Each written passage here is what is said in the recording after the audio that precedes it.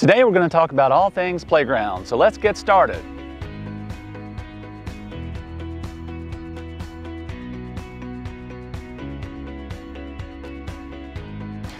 Hi, I'm Ken Anderson, Sales Manager with the Playground Division at Kaplan Early Learning Company.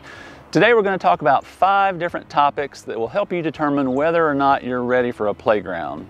Those 5 topics are budget, time frame, available space, age, and licensing.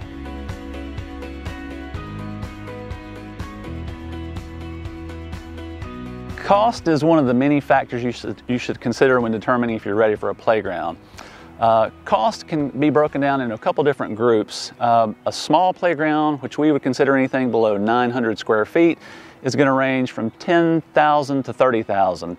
A medium-sized playground, which we consider to be between 900 and 1,800 square feet, is going to cost anywhere from $30,000 to $75,000.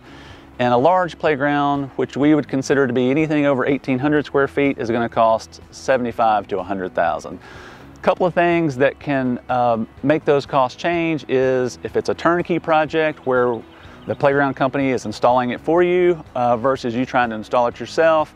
Other things would determine cost would be surfacing, whether you're choosing loose fill surfacing like wood mulch or rubber mulch, or solid surfacing like artificial turf or poured rubber.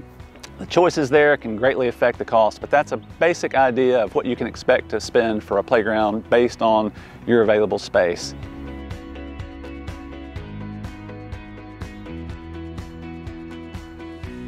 If you've been thinking about purchasing a playground and you kind of want to know what the sales process is like, the first step would be really to, after you've done your research and determined that you guys might be interested or might be ready, you want to reach out to a playground company and ask them for a quote. And basically, they can prepare a quote for you, typically around 5 to 7 days for an installation quote, around 2 to 3 days for just a quote if you're going to install yourself.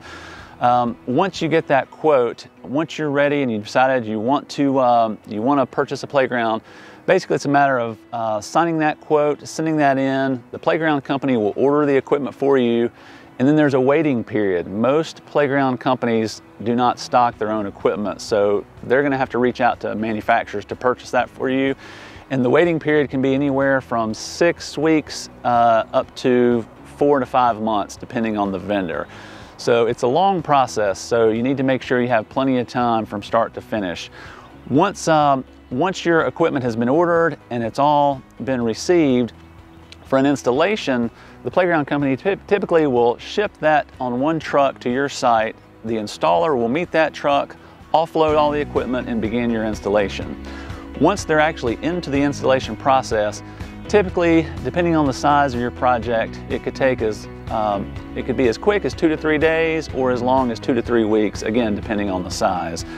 Once completed, you will be left with some monthly maintenance tasks for your maintenance staff to preserve the life of your playgrounds. Usually labor is typically a year warranty on that.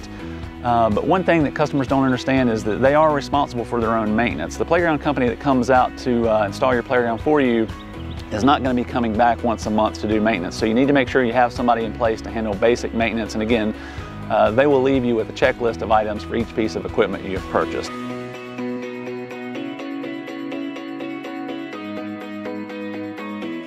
Age is a really important factor in determining your playground needs. So if you're reaching out to someone for assistance with your playground project, you need to make sure that you let them know what your age group is that you're trying to accommodate.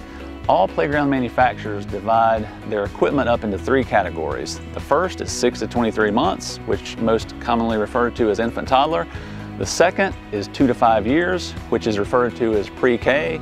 And the third age group is 5 to 12 years, which is commonly referred to as school age.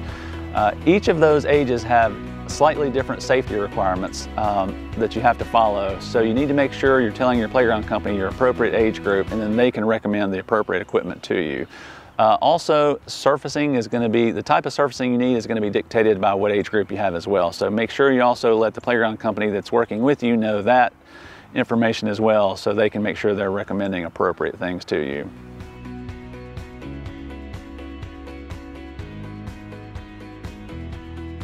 Whether or not your program is a licensed program or a non-licensed program will affect the playground company, will affect their quote to you. If you're a licensed program, there's a national safety guidelines that you must follow that are specific to spacing and surfacing and that type of thing. If you're not a licensed program, you're not required to follow these requirements, even though they are considered best practices, and you should probably we would recommend that you follow those if at all possible. But that's the difference between licensed programs and non-licensed programs. So make sure you let your playground company know which one you fall into. The 5 factors that we just talked about, I want to recap real quick for everybody that are most important factors in determining whether or not you're ready for a playground are budget, time frame, available space and location, age, and licensed versus non-licensed. Again, I hope what we've told you today has been helpful for those 5 categories in determining whether or not you're ready for a playground.